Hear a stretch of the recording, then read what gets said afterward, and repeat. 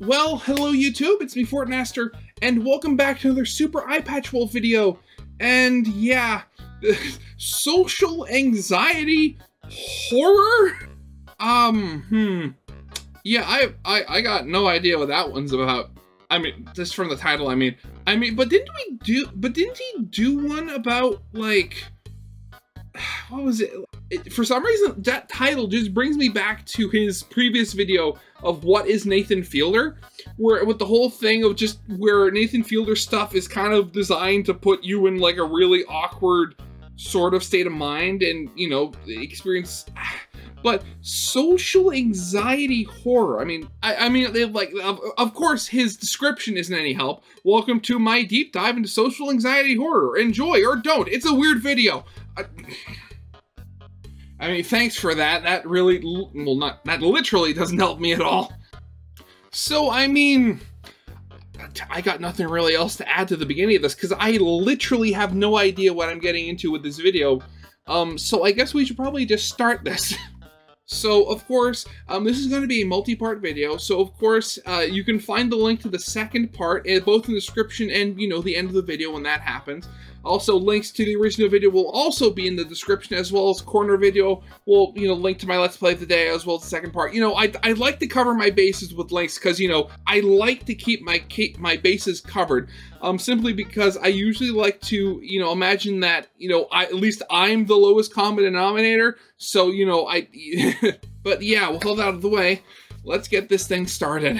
I want you to imagine that you're sitting alone in a room full of strangers. You're here Nathan, great. You feel like you come across as awkward, not very social, and that this comedy workshop might help that. You're nervous, but the man teaching the class seems friendly, as do your fellow classmates. And you take comfort knowing they're all here for the same reason you are. The class begins and your instructor proposes an exercise. One by one, each person around the room must, without words, do something to make the rest of the class laugh. And, oh God, you're going to embarrass yourself. You don't want to do this, but you notice, as each person around the room pulls a silly face or strikes a funny pose, they're rewarded not only by the encouragement of the instructor, but with a polite smattering of laughter from the rest of the room. And soon, people are smiling, having fun.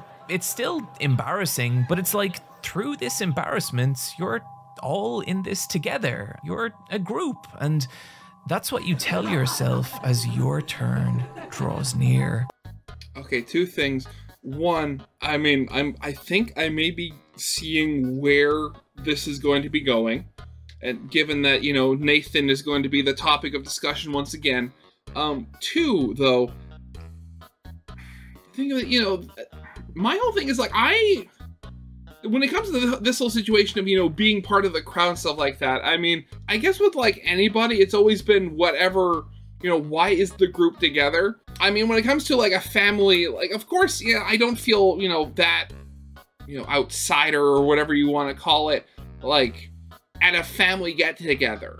But I'll talk to people if they ask, I'll ask how they're doing, you know, all that, you know, in the end, and the grand scheme of things, you know, meaningless chatter. But at the same time, like, I'm very much the kind of person where I'll just kind of like sit by the sidelines and just listen to other people talk about their sort of see what's happening on them, just passively observing what's happening in the family. The only time that really gets, you know, put aside is, you know, if I have something to talk with somebody about.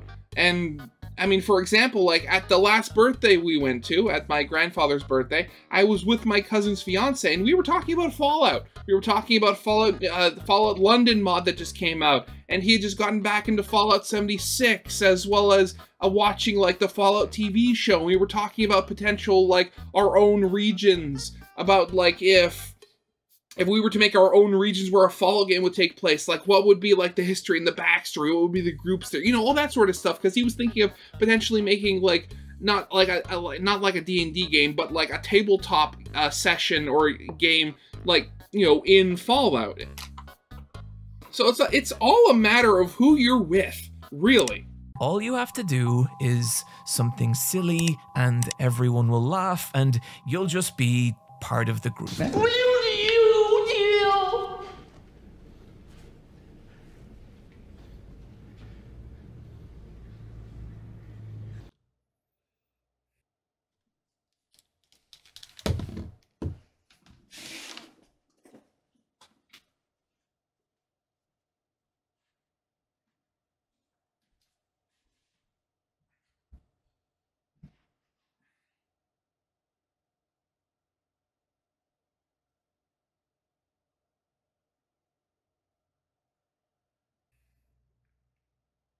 Yeah, okay.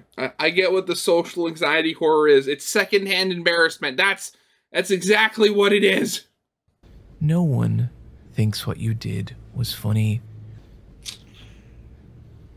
The silence that follows becomes an infinity. Yeah. Hello? There's something uncomfortable about this scene, isn't there? Yes, there is, Super Eye Patch Wolf Steve Jobs. But what is it?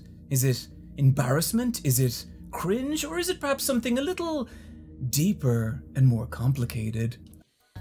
I mean, when he gets down to it, there's nothing more complicated than cringe, especially secondhand cringe. It eats at you. I don't want to start this video off with too much of a bombshell, but I am not the most socially competent person. I am in fact exactly as socially adept as you'd expect from someone of whom a major life turning point was wrote a bunch of anime video essays. Social scenarios scare me. They fill me with a dread I can only convey through this image.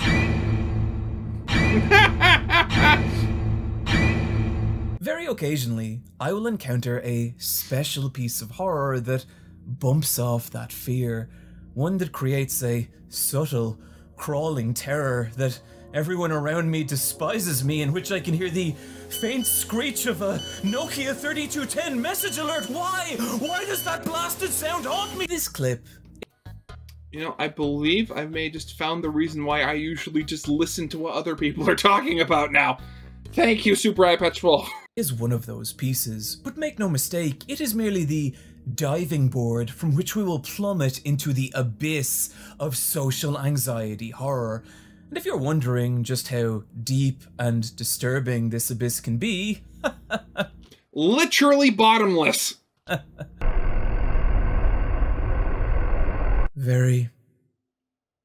It can be very disturbing. And if I was to begin to show this, I would arrange for you 3 short tales of social anxiety terror. Oh no, 3?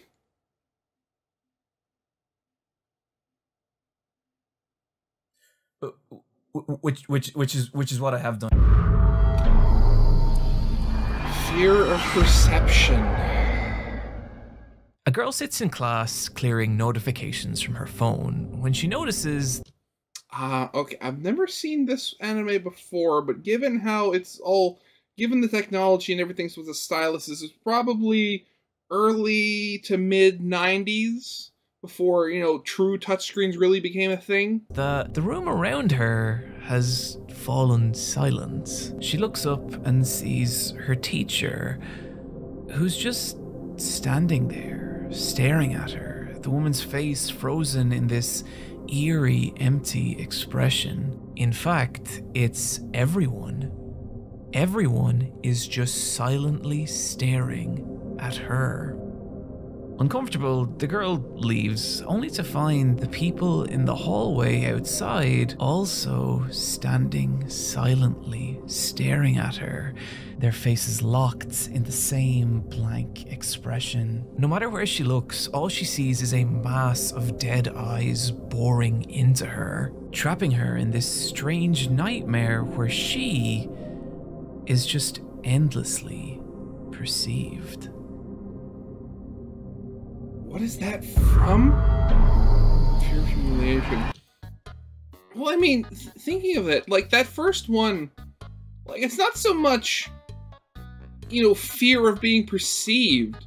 but it's also the fear of being like, of being the odd one out. Like, I don't know what, you know, a more concise way of putting that would be. But I mean, if you have everybody staring at you like that, it either means you've done something really wrong, or you are, like, monstrously different than everybody else.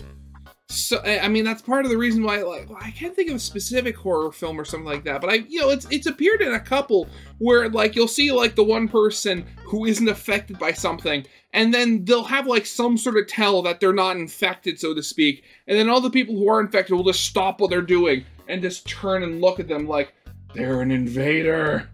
Or, you know, also, like, like, that's Inception. It also gets in the whole thing of, like, Inception, where when you were in somebody's mind, if you did things that were, like, too weird, the person's mind would notice that you were interfering, and essentially their mental antibodies would come after you. Actually, yeah, that does fall into the whole thing of fear of perception. Okay, yeah, never mind. Ignore what I just said. Humiliation, yeah. Fear of humiliation. Is this going to be the whole, like, classic one of, you know, the person, like, dreaming that they're in school in just their underwear or something like that? Because, like, thinking, I never had an underwear dream. Again, my dreams were usually pretty weird. I think the closest to that was, you know, of course there was the odd, I think it happened, like, twice, if I remember correctly, but, like, I accidentally called the teacher mom or something like that. Like, that, I think that's the worst it ever got for me. Ichi sits in class, having just returned from recess, and unbeknownst to everyone around him, he's just done something he shouldn't have. See, Ichi is the school's star baseball player and most popular boy in class, what's he done? and about to run for student president. However, a strange report has been swirling. Student president, so you're saying basically a completely worthless position, despite what anime will generally show. Despite what anime usually says. Around town, a boy with a bent baseball bat is attacking people at night, whose description runs suspiciously close to Ichi's. Ichi watching as his once gleaming reputation corrodes under the weight of the rumors that he is the one doing these awful things. Oh my god, what is this called? I've watched this one before. Oh god, I'm forgetting what it was called. It had the weirdest theme song for the show. It's gonna be bothering me. I mean, hopefully a wolf says it, but yeah, I've seen this one before, and it was like the kid was like some sort of like spirit or something that grew stronger the more people talked about it or something like that. It was weird. And Ichi knows just where those rumors are coming from. Oshi, the other boy running in the student election. So Ichi has no choice. He lures Oshi behind the school, where he screams at him, insulting Oshi's weight and assaulting him, demanding he stop doing this. But Oshi, through tears, says he doesn't know what Ichi's talking about. Afterwards, Ichi sits in class, only for his phone's message alert to sound. And that's when, in horror, he sees it. Someone was recording what happened behind the school, and if this gets out, everyone will think the rumors are true. Ichi's reputation will be ruined.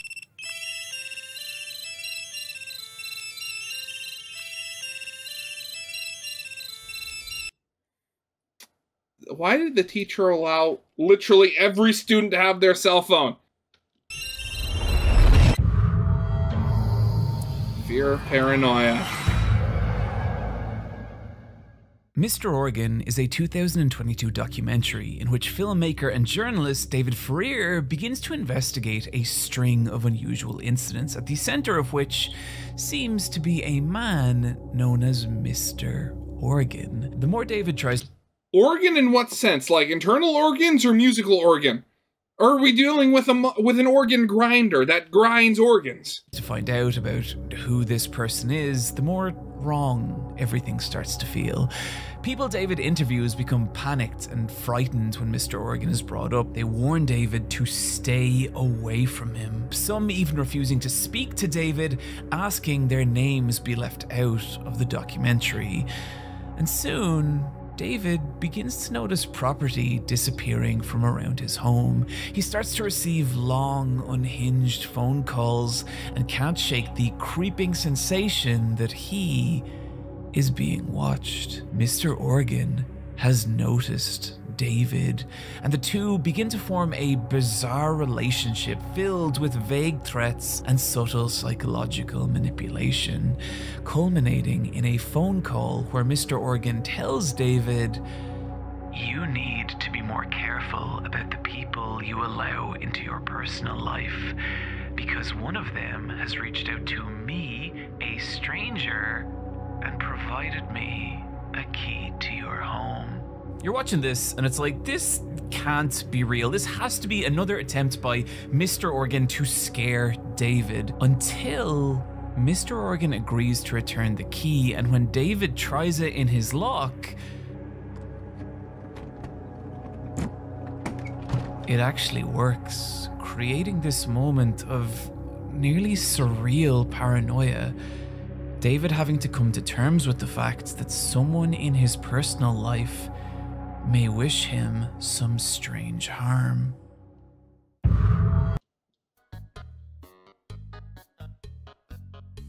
Okay, I mean, I was fear of sick t-shirts. What? But okay, before I got derailed by that. That is absolutely terrifying. Oh God. I mean, this is why you have multiple locks on your doors with multiple keys. Also, but it has to be someone who had his key to begin with, so it'd have to be somebody really close. That's, again, don't like it.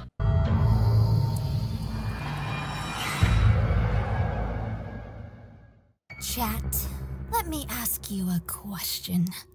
You ever want to just hurt someone? Okay, this is about his merch. Okay, I get it. You've all seen that humiliating footage of Crow, right?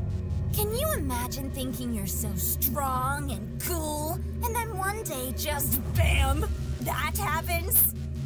And then some little angel films it and uploads the vid for the whole city to see?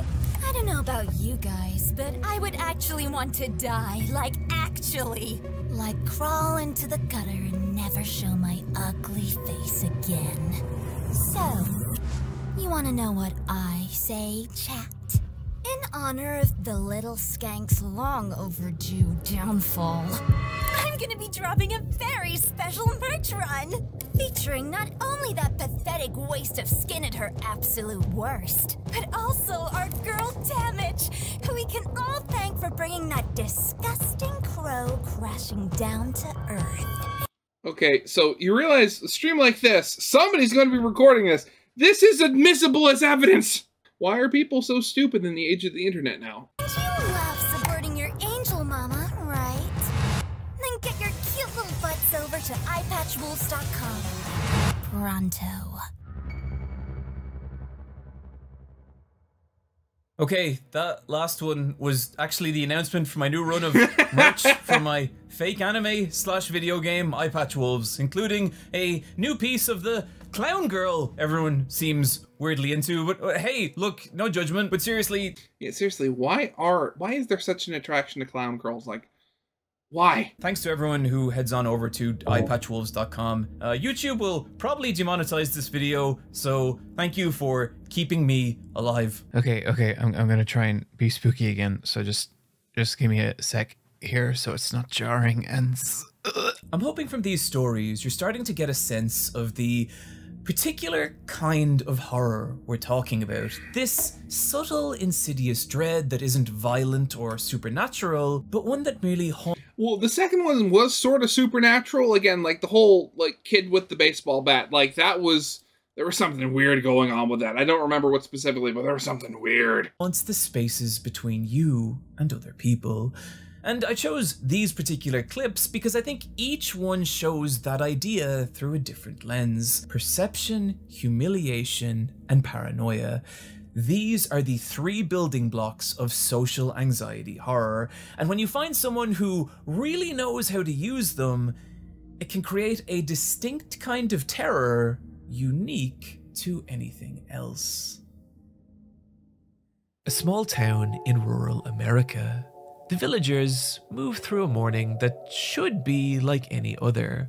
However, it isn't. Today is the day of the lottery, an annual tradition that draws the villagers to the town square, and as per usual, Oh God, a gathering, lottery, that's alive never with good. chatter as children play and collect piles of stones. The chatter continues until a man carrying a black wooden box emerges and takes his place in front of the large crowd as the hushed voices turn silent. After a brief roll call, the man begins to list out the names of the villagers, starting at the A's and working all the way down to the Z's. And as he does, one by one, each villager comes to the front of the crowd and picks from the black box a small slip of folded white paper, and without checking it, take their place back beside their family. Once all the villagers have a piece of paper, the man with the black box tells them to open it, and as they do, pockets of relief can be heard throughout the village, each and every person revealing to the people around them that their paper is stark white. Well, every villager except one. One woman opens her paper to reveal that it is not blank, but instead stained with a jagged black smudge. People begin to move away from the woman, and as they do, she begins to rant and rave. This isn't fair. This isn't right. She didn't have enough time to pick her paper. Her objections are cut short when a stone smashes her in the side of the head. And then they were upon her. What was that from? What I just read is an abridged version of a short story called The Lottery by Shirley Jackson, who we will come to know as the grandmother of social anxiety horror. Jackson was born in 1916 and in time would stop being a baby and begin writing strange horror stories. She, in time, stopped being a baby. Yeah, it seems pretty accurate. I mean, I'd be more worried if, there was somebody who didn't stop being a baby. Strange because they featured no ghouls or ghosts, but merely the quiet terror of small towns and vicious whispers. Sometimes her stories are so subtle and strange, it's almost hard to tell where the horror is coming from, and yet they're effective because they're built around these more social fears. For example, a woman walks the streets of New York. She's been tasked by her employer with delivering a package. However, she can't help but notice something unusual. The city's walls are covered with strange posters, each one with screaming red letters that read, "Find Miss X." The person that does promised a range of ludicrous prizes: a trip to Tahiti, a private yacht, a pearl necklace. The woman ignores the posters and goes about her day, but as she does, a truck with speakers begins to follow her, and from it blares a voice. Find Miss X for a range of fabulous prizes. She's currently walking alone in the city. She's wearing a blue suit, a blue hat, a red coat, and carrying a single package. Shocked, the woman stops. I'm wearing my blue hat. I have on my red coat. I'm carrying a package. That's me he's talking about.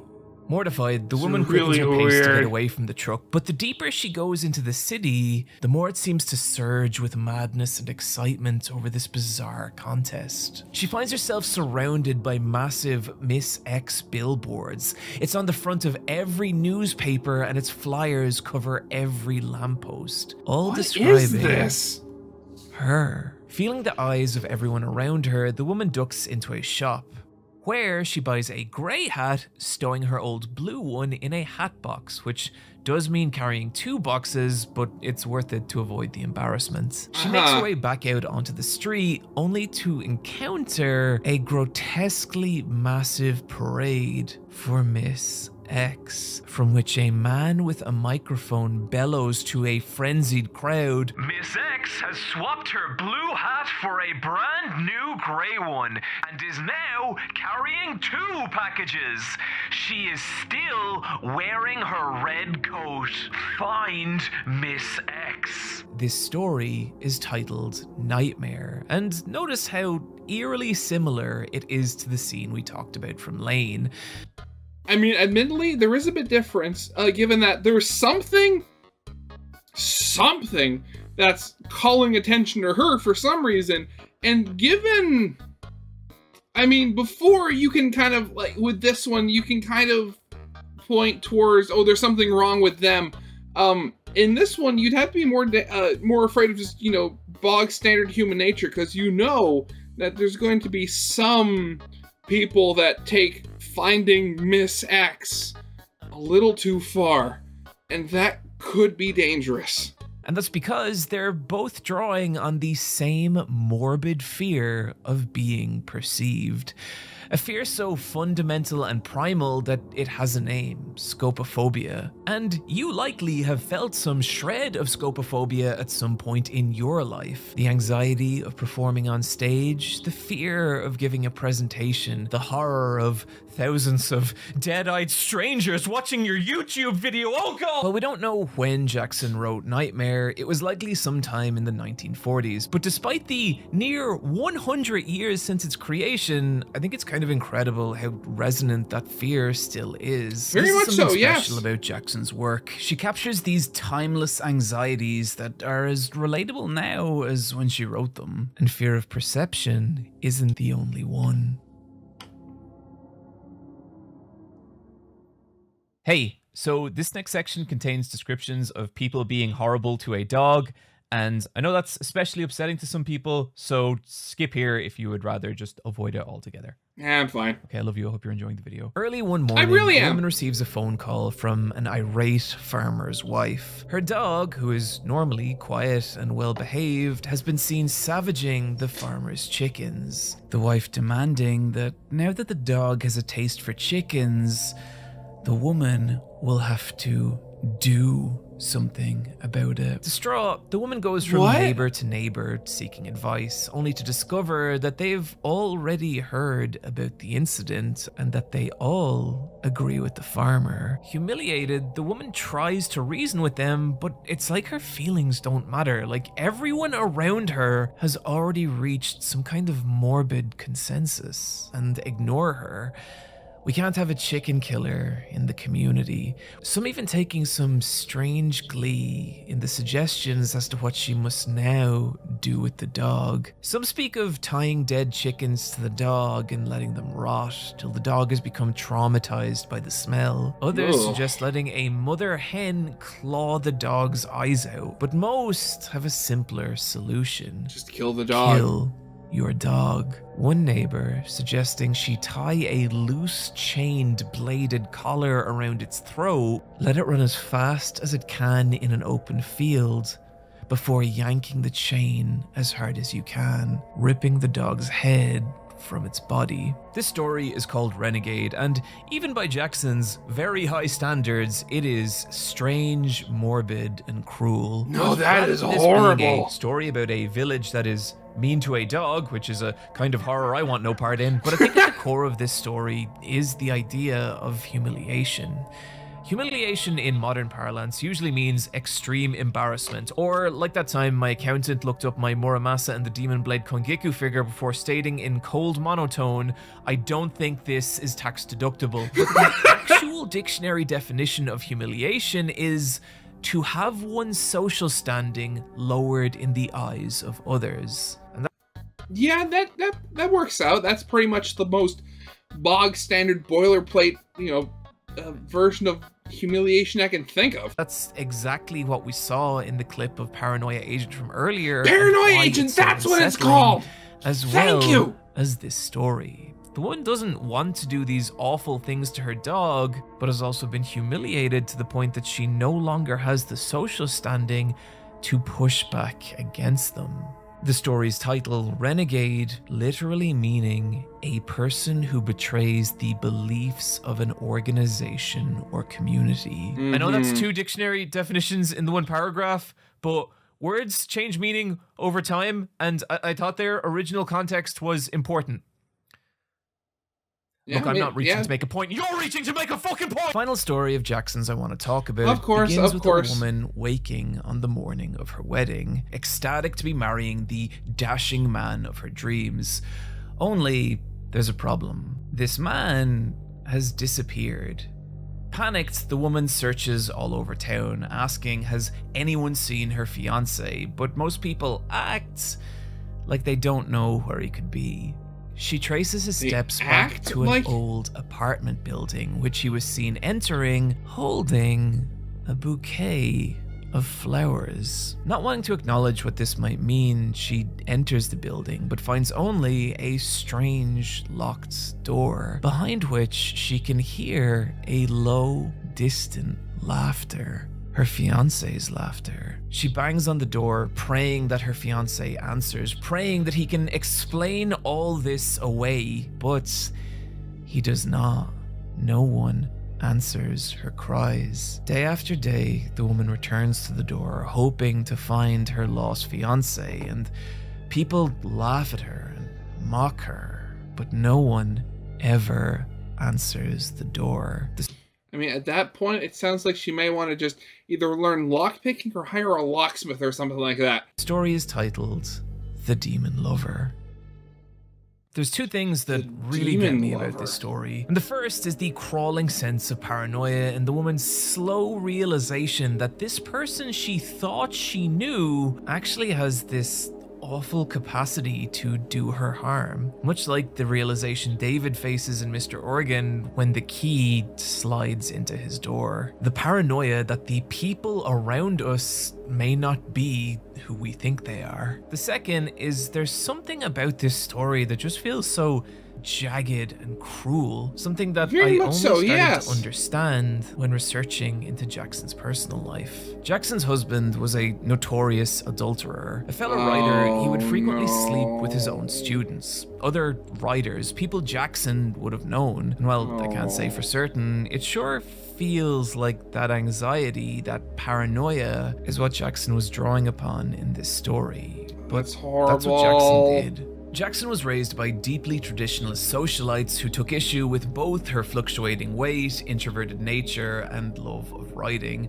According to her brother, their mother was a deeply conventional woman who was horrified by the idea that her daughter was not going to be deeply conventional, the kind of person to whom there was nothing more frightening than the disapproving whispers of neighbors. That's the fear Jackson grew up alongside, and what is so palpable in her writing. Jackson drew her horror from the simple social anxieties she experienced every day, and I think that's a big part of what's so powerful, not just about her own work, but about social anxiety horror in general. Most of us don't know what it's like to encounter the kinds of scenarios we see depicted in horror movies, but social anxiety horror does not grant us that luxury. As fear of being perceived or humiliation or feelings of paranoia, we touch off those every day. And all a story like The Lottery does is take those fears and accentuate them into this amplify them. Beautiful and brutal piece of terror, how Jackson likely saw the world.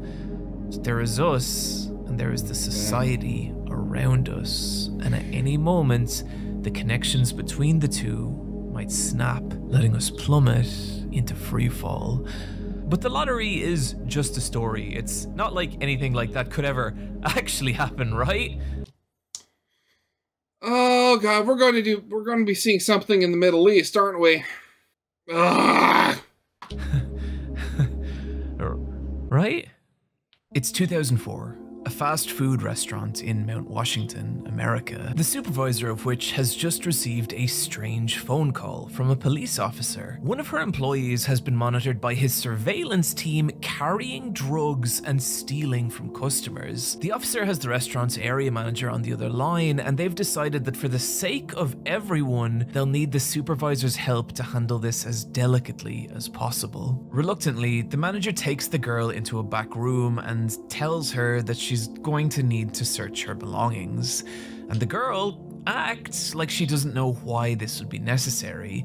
And when the manager finds nothing, the officer insists that the girl is definitely carrying drugs, and now she'll need to be brought down to the station, arrested, and strip searched. Or it might be easier on everyone, including the girl, if the supervisor carries out the search herself. Oh. Okay, one, I'm calling it now. That's not a real cop.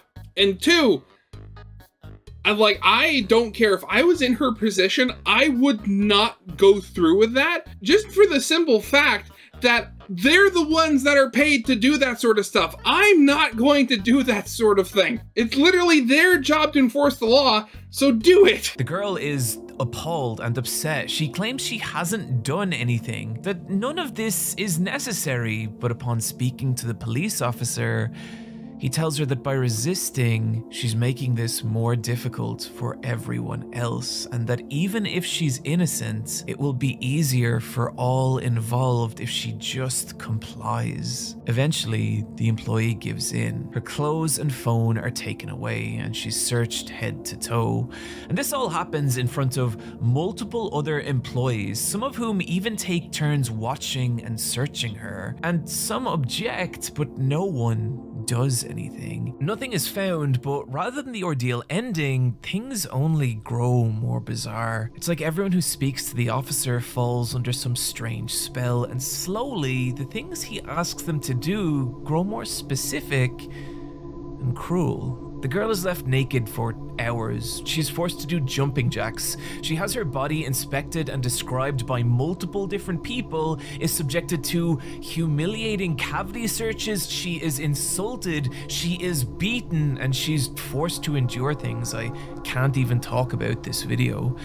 It's like in the eyes of the people around her, the people she sees every day, she's stopped being a person. All under the careful instruction of this faceless police officer.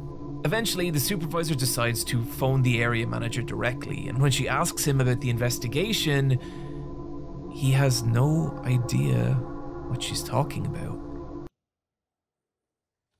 Called it! Please. Please, God, please, let this not be an actual story. Please tell me somebody wouldn't be so stupid to do something like this and not check with their higher-ups personally first. He hasn't heard from any police officer. In horror, the supervisor hangs up the phone. What I just described is the plot to the 2012 film Compliance. Oh, thank God it wasn't real. It was just a movie. Oh, God, that was starting to stress me out there. Oh. It is a bizarre idea for a movie. A group of fast food workers fall under the strange hypnosis of some unknown figure on the other end of a phone. But maybe the strangest part is that this actually happened. I'm sorry, the story is what? based off an incident that took place on April 9th, 2004 in a Mount Washington McDonald's. Minor details aside, this all happened to a real victim committed by the people she'd worked with and trusted. There's even recorded security footage of the entire ordeal, as well as interviews with the McDonald's staff as they struggle to explain their actions. And where this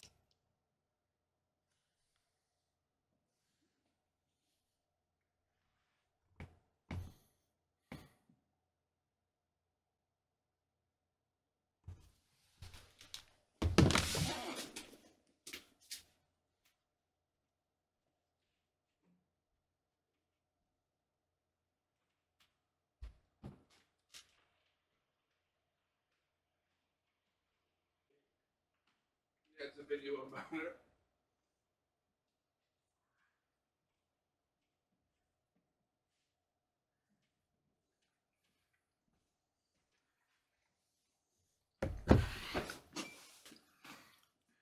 I'm sorry, I just needed to get something to clear my head. The fact that people would just blindly follow what somebody, just a random somebody on the phone said and do that. Like, honestly, how stupid were they? One, I mean, the whole thing of like, oh, no, show me the badge, you know, to prove. Two, who's ever heard of, it's like, oh, it'll be easier if you do the strip search for us.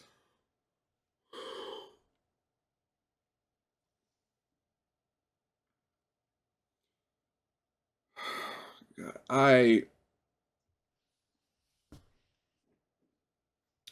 I'm sorry, that took like 5 years off my life right there. This gets even more bizarre, is that this is not the only time that this happened. A near identical incident took place at a McDonald's restaurant in Saybrook Township, Ohio, and also a Pizza Hut in Starkville, Mississippi, and also a Burger King in Fargo, North Dakota, a pizza parlor in Blackfoot, Idaho, a McDonald's in Litchfield, Kentucky, a restaurant in Charlestown, West Virginia, a Burger King in Indianapolis, a McDonald's in Iowa, a Taco Bell in Statesboro, Georgia, an Applebee's in Davenport, Iowa, a McDonald's in Hinesville, Georgia, a Taco Bell in Juneau, Alaska, and many, many more. Over 70 different incidents were reported across the US from 1992 to 2004, all following the same pattern: an anonymous phone call from someone pretending to be a police officer who over the course of several hours convinces a group of people to turn on one of their own.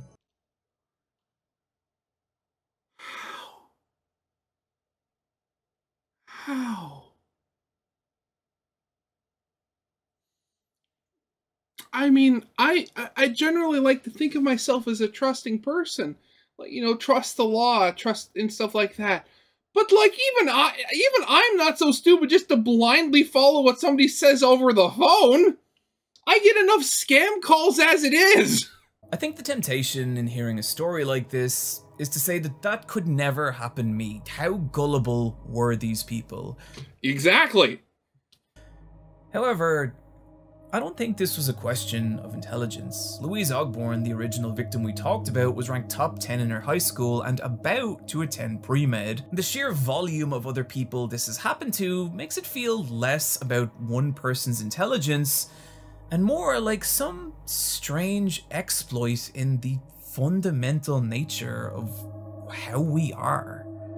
Which brings us to a question. What the fuck actually happened here? Exactly! Well, two studies that may immediately answer that question are the Milgram electric shock test or the Stanford prison experiment. However, Milgram's findings have been recently drawn into question over issues in how he collected his data, and the Stanford prison experiment has widely been proven to be about as legitimate as my marriage to Rouge the Bat. However, there is another study we can look to, one that arguably has even stranger implications in what that fundamental exploit might be. Oh, also, listen, I want to stress up front here that parts of this video bump off different avenues of social science, which I am not any kind of expert in. I have put a lot of work into understanding those concepts and representing them as best I can, but this video should not be taken as anything but a silly YouTuber talking about things they think are interesting. You know, for some reason, that just makes me even more terrified, Wolf. I don't, and just, okay, so, granted, I mean, I'm thinking this before, you know, the potential theory of why this was even physically possible has been said, but I can't help but feel I know, like, I'm talking about myself here, so I might be talking out of my butt, but I can't help but feel that I wouldn't fall for this, mainly because of my Asperger's. Like, my whole thing for my entire life has very much been, I've always been like a very goody two-shoes. When it's come to somebody goes in trouble, I go to who's ever in charge so they can, you know, go through the process of, you know, punishing them or, you know, always following the rules. Something like that would not, it's saying rubbing me the wrong way. That doesn't, it'd be like me rubbing my face into an active belt sander. Like, oh, just saying it's police. Oh, and you got to do this. There's the whole thing of, you know, it's like, it's not my job. You, the police, come here and do this. So I'm sorry. I want to say more, but I physically can't think of more stuff to say on the topic because it's like my brain is shorting out just trying to comprehend that this is even physically possible. That's all. Okay, let's begin. You have chosen to take part in a study at your local college, where you must match the line on the left with the corresponding line on the right, designed to test people's ability to visually approximate length. The first slide is simple. The answer is 2, and you feel assured in that conclusion when everyone before you answers 2, 2, 2, and 2. The next question comes and...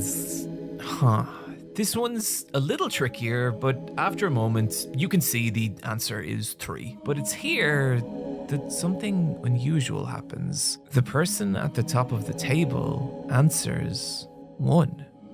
Oh, that's unfortunate. He made the same mistake you nearly did. But then the second person answers 1. Wait, did they both get it wrong? The third person also answers 1. What, hang on, are they looking at the same test you are? The final person before you gives their answer also 1. Okay, what is happening here? How could they all be wrong? Are they all wrong, or... Okay, so that's how this experiment works. Only the last person in the chain is the actual test subject. It's all down to peer pressure. Which, I mean, thinking about it, probably, again, just going back to the whole thing with me having Asperger's, I can't help but think that I would not fall for this. Again, I'm tooting my own horn here, so, you know, take everything with a massive heaping of salt.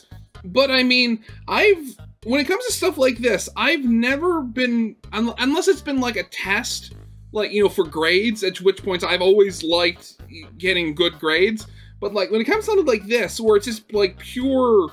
like perception or personal taste or something like that, I've never really been afraid of really sticking out, especially with something like this, which is so non-controversial or something like that. I mean, if that makes any sense, I hope I'm making sense when I'm saying this. Or is there something here that you're not seeing? If you give a different answer and you're the only one to get it wrong, you're gonna look foolish. But if you're right, will the other participants think you're arrogant? Your breathing quickens. Think you're arrogant? What? Your chest tightens. The room awaits your answer.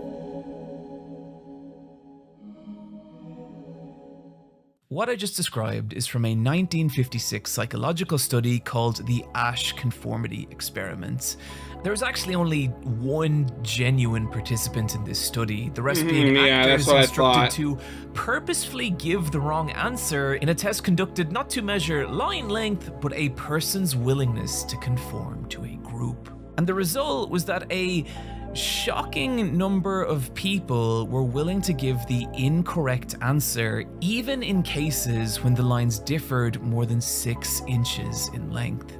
And when interviewed as to why they did this afterwards, some genuinely believed they had made a mistake and that the group could not possibly be wrong, while others knew they were giving an incorrect answer, but felt it more important to conform to the group. The results of the Asch Conformity Experiment have been replicated across dozens of different studies and variations, to the point that it's even become a popular format for hidden camera prank shows. In one example, a person enters an elevator full of actors, all of whom are facing the wrong way, looking away from the door and staring into the back wall. The person might face the right way initially, but you can see the discomfort this causes them.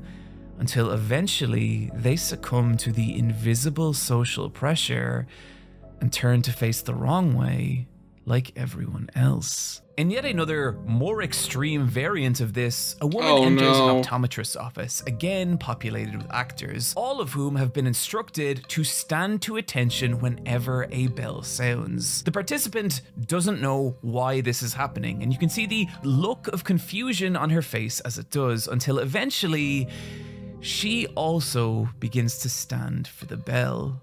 Okay, well, this one I could potentially see making a little bit more sense, just because something like that, especially something as man-made as, you know, a bell ringing, I could very much see that as being just some sort of weird, I could very much see that being like just some weird procedure that's having to go on. And, you know, given that she was the last to come in, she, you know, obviously wasn't there for, you know, whatever the explanation of whatever that procedure was. Now, again, if this was me, I'd very much, you know, ask the other people why they were doing that in the first place, because I generally like to know why I'm doing something. But what's really interesting is what happens from here. Not only will the participant continue to stand for the bell even when all actors have left the room, if other non-acting participants are then funneled into the room one by one, what you will eventually be left with is a room full of regular people all uniformly standing to the bell with no idea as to what the bell is or why they are doing this, as was observed in a study by Cornell University. You know, the more I watch this, the more I realize I should try to get myself into more of these studies, just so I can throw in my weird and random thought process in them to completely throw off their data.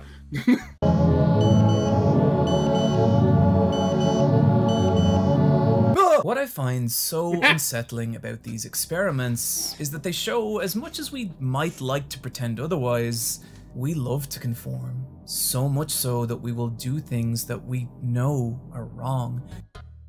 Love to conform? I can't help but... I don't want to come off as, like, vain or anything. It's like, but personally, me? Not really.